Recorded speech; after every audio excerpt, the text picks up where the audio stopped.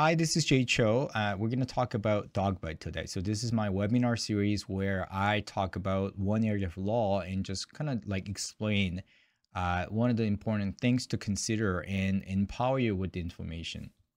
Now, this disclaimer is this is not supposed to be a legal advice, but information only. So I'm just trying to give you as much information so that you can make that decision.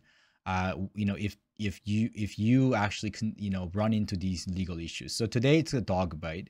And I think I named this webinar as Who Let the Dogs Out? Remember that old song a while ago? And I think my kids are now playing that song at home. It's very fun to listen to. But it actually goes well with what it is. We're letting dogs out right now. The weather's getting better. People are walking in the park. And then I see that we are getting bombarded with the calls, people with incidences on both sides, actually. Dog owners saying that, oh, my dog bit somebody, or from the victim's perspective, where I was bitten by a dog. And most of the time, luckily, it's not a serious cases. They just have puncture wounds. I'm just afraid of the dog. But I've dealt with in my career very, very severe dog bite cases where like chunk of their skin was beaten off, which is very severe. Or I had like small kids attacked by a dog and got a lot of injuries. Had to get a plastic surgeon stuff.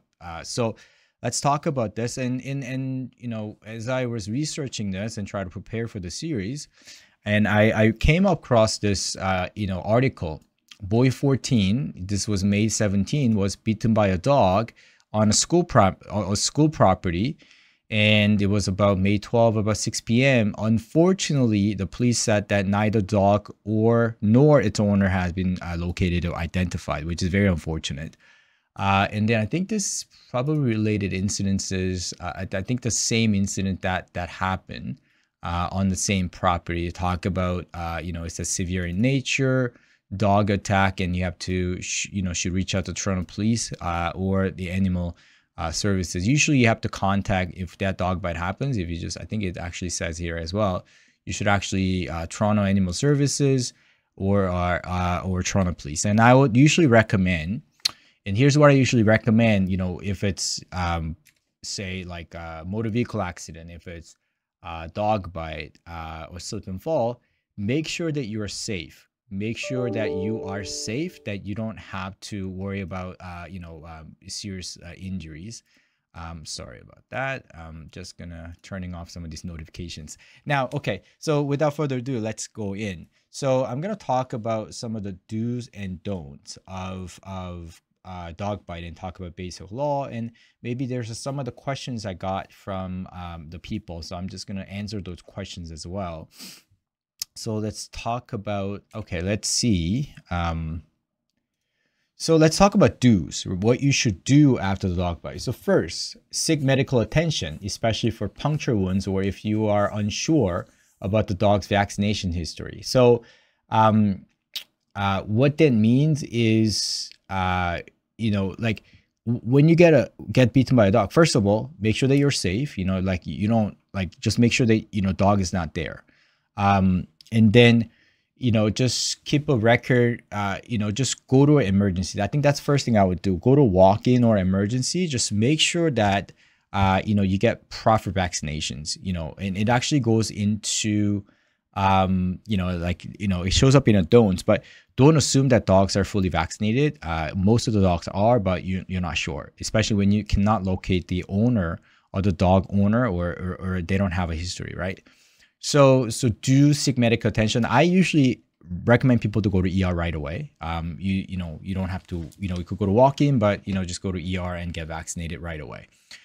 Second of all, collect information and evidence at the scene, such as ask for witness information if there's any other witnesses. Make sure that you take photos of the location, and if there's like a CCTV footage, like, surveillance camera, do make sure that you get that as well. Okay. It's very important that you preserve the evidence, but most importantly, get the information of the owner. So you want to make sure that you want the owner's information, because if you don't know the owner, you can't really make a claim. So just make sure that you get the owner's information. And then also take pictures of your wounds, right? And then make sure that, you have pictures of right after the the puncture ones, because scars do heal, the injuries do heal. So at the end, you might have like little 2 puncture wounds, but it could have been very severe, because there's some of these puncture wounds are borderline. Should like an ER doctor is saying, should I stitch it or should I leave it as is? Sometimes they leave it as is because it's hard to stitch it, not because it's not big. Okay. Yeah, here. So, you said proceed with caution. Number is what I'm talking about. Number 4 here. I'm just looking for my mouse here. Yeah.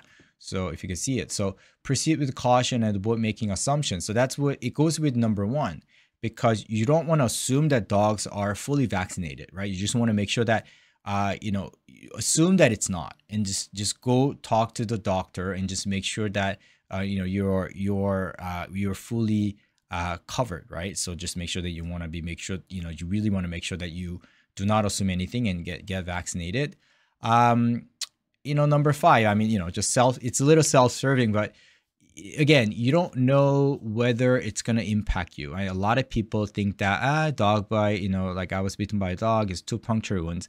Now, what I've seen is, physical injuries are one thing and they do heal, but there's these psychological components where you start getting anxious around the dog. You love dogs, but now you don't like dogs. You can't walk in the park alone. Or if you were bitten by a dog, a lot of cases were like, you're waiting in the elevator, so dog suddenly opens the door, dog jump out at you.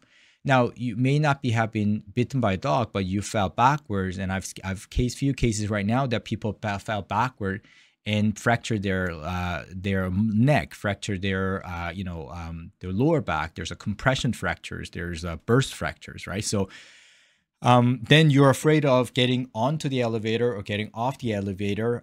You're just afraid around the dogs, right?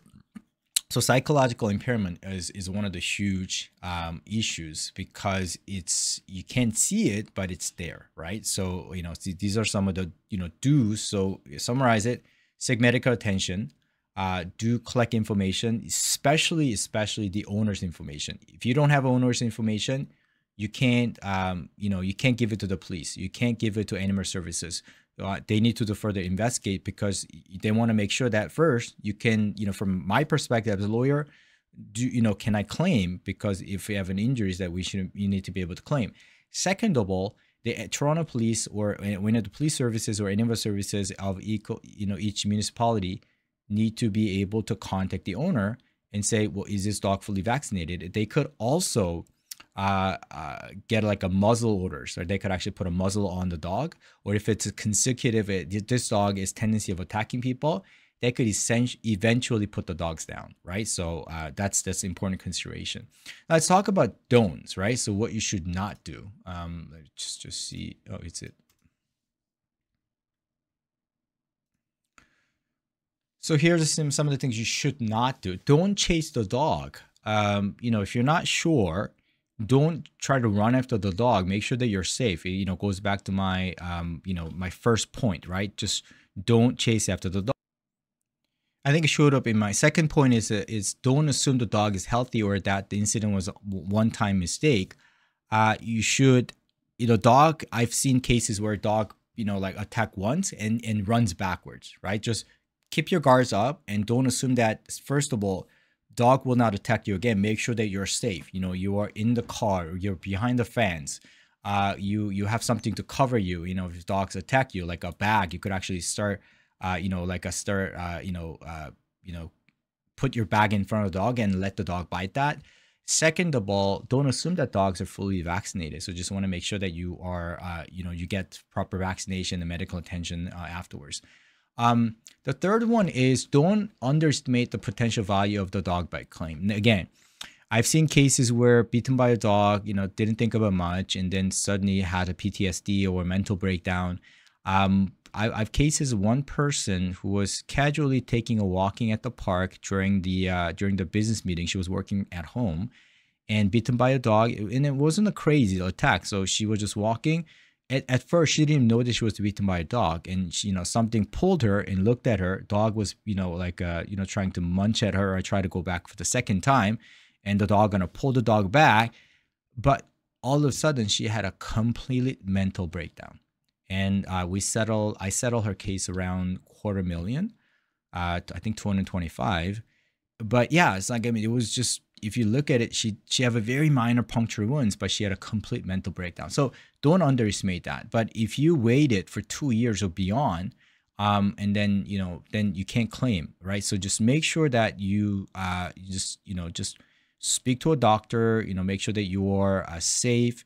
Mentally, you're okay. You can take a walk at a park by yourself. You're okay with you're around the dog. You may be nervous, but just make sure that you are not,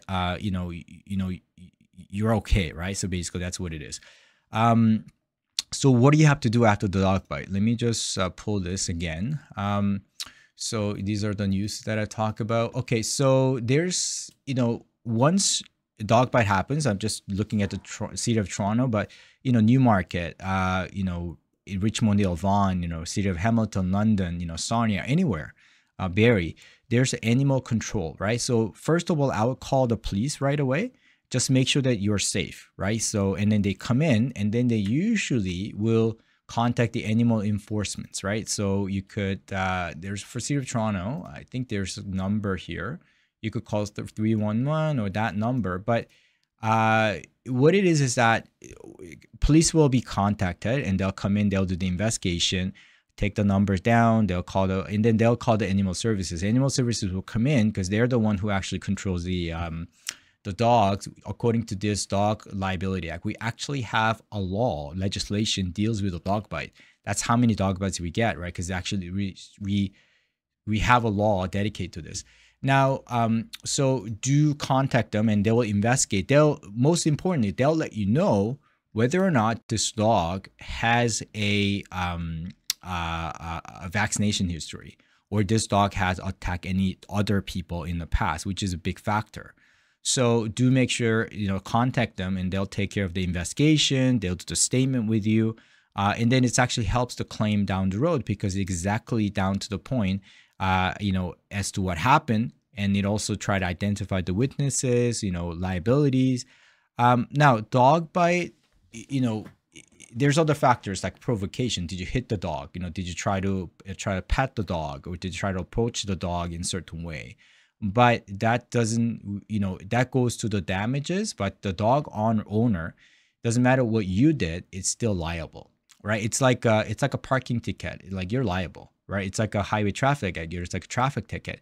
It's a strict liability. That's a legal term. Strict liability. They're just liable, and it goes to whether they have a defense to their liability, like to so.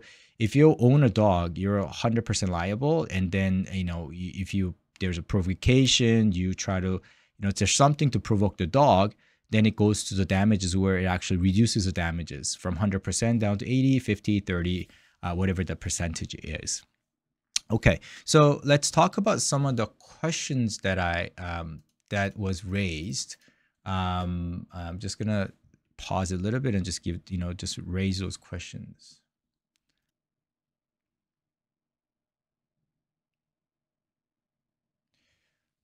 Okay, so let's talk about the Q&As. Hopefully by the time we finish Q&A, most of your questions are answered. Let me just fix my microphone here.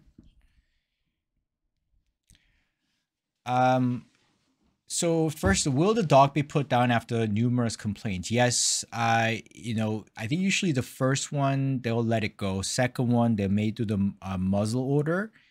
But if the dog actually severely injures somebody, like kills somebody or severely injures someone, and if they think that it's a danger to the public, they may put down the dog. And I don't think they do it just because it happened once, unless that dog actually killed somebody. There's actually specifically bylaw against pit bulls, right? Pit bulls actually very it's like a very vicious dog, because it's it's a very dangerous breed, right? So but I think other than that, they will not put down a dog just because it happened once. Actually, sorry, just go back. Will the owner, if the owner refuses to provide info, can I press charges? Again, pressing charges or not pressing charges is up to the police, so it's not up to you. But if they refuse to provide information, the police may, I think, give a bylaw tickets, but they should cooperate. But at least you have to, with every means that you have, try to follow the dog owner and try to locate the dog owner's information, or just call the police right away so that they could come in and collect that information. So as long as when police gets the information, we can get that. We could actually request the investigation. Animal services will be given the information. They'll do the further investigations. We could get that information. So make sure that you follow the owner, or somehow get witnesses information. Try to find out whereabouts of the dog owners. Because it goes to this one, what are the most crucial information you should gather as soon as you are out of danger is the information of dog owners, right? We had a serious cases where people are bitten, numerous, surgeries. The dog owner didn't have an insurance, or the dog owner, we couldn't identify dog owners, then there's no case. So, we can't sue anybody. It's because this is not a motor vehicle accident where you get your insurance company or government insurance company will compensate you. It's none of those. You have to, claim against a third party, right? So that goes, this question is, if the third party dog owner does not have an insurance, then you have no claim. Now, the next one is, if the dog has more injuries than me, is it still a viable claim? Yeah, as long as you have injuries, you are self-defending yourself. You in the process you injured the dog, but you were trying to save yourself. So or yourself or your loved ones. If my kids are being attacked by a dog, I'll do anything to protect my dog. Sorry, not my dog, my kids, right? So that's the case. Even your dog, right? When another bigger dog try to attack your dog, you will try to protect your dog with any means, right? But what compensation is there for dog bites? I'm looking at this question right here. If you can see that, are VAT bills paid? So I had cases where, dog bitten by another dog, and the dog owner also bitten by the other dog. The dog died, but there's a bill for I don't know, 10,000, 20,000. In that scenario, yes, you could get the out-of-pocket expenses, your injuries, and your mental shock. You lost your dog. Some people consider their dog as their pet, not only their pet, but their children. So you lost something. You lost your member of the family.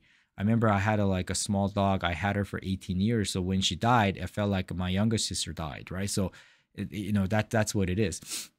So yes, VAT bills can be paid.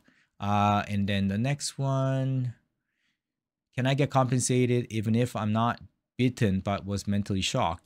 Yes. One of the biggest component of the dog bite is mental. There's a physical and psychological. Also, like I said, I think I mentioned in the video, in the webinar series, that even if you're not bitten by a dog, but the dog jumped on you, you fell backwards, or you were trying to run away from it, and by hit by a dog, then you still have a viable claim. So I had a case. I don't think it was. I think it was my case. A North Korean person was running away from CBSA, like a border services, and while he was running away, he was struck by a car. And the question was, is this a motor vehicle accident? And yes, it was. And then there was a claim against CBSA because he was running away from CBSA, and they directly caused a car accident. It was a severe car accident, so he actually was severely injured. So same thing, if you're running away from the dog and try to climb over a fence, you fell, and you say you fracture your wrist, yes, the dog owner would be liable for any chain reaction, anything that caused by his or her dog, and then that person should be liable for everything. And usually the home insurance of that dog owner will respond.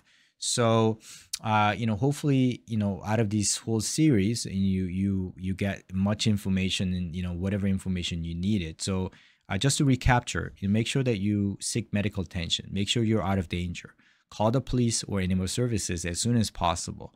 Ascertain the information. Take a picture of your wounds. Take a picture of your surroundings. Take a picture of the dog. Take a picture of the owner.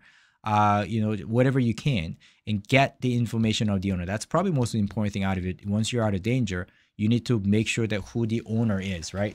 The owner of the dog, so we can maybe make a claim against them. So that's one of the most important things. And then, the injuries, mental shock, derivative claim where, it directly not bitten by a dog, but you running away, you got hurt. Yes, that's. Now, how long does it take? It is a civil claim. So I would say usually it takes between, I would say 8 months to a year and a half. As, if the bigger the case, longer it takes. I think the case that I got for $250,000, that took me about 2 years because, we needed to see how much you recover or the person recovers. And what are the range of damages? I mean, the case law in Ontario ranges from 5,000 to, like sky's the limit. I mean, I had one case I got $250,000.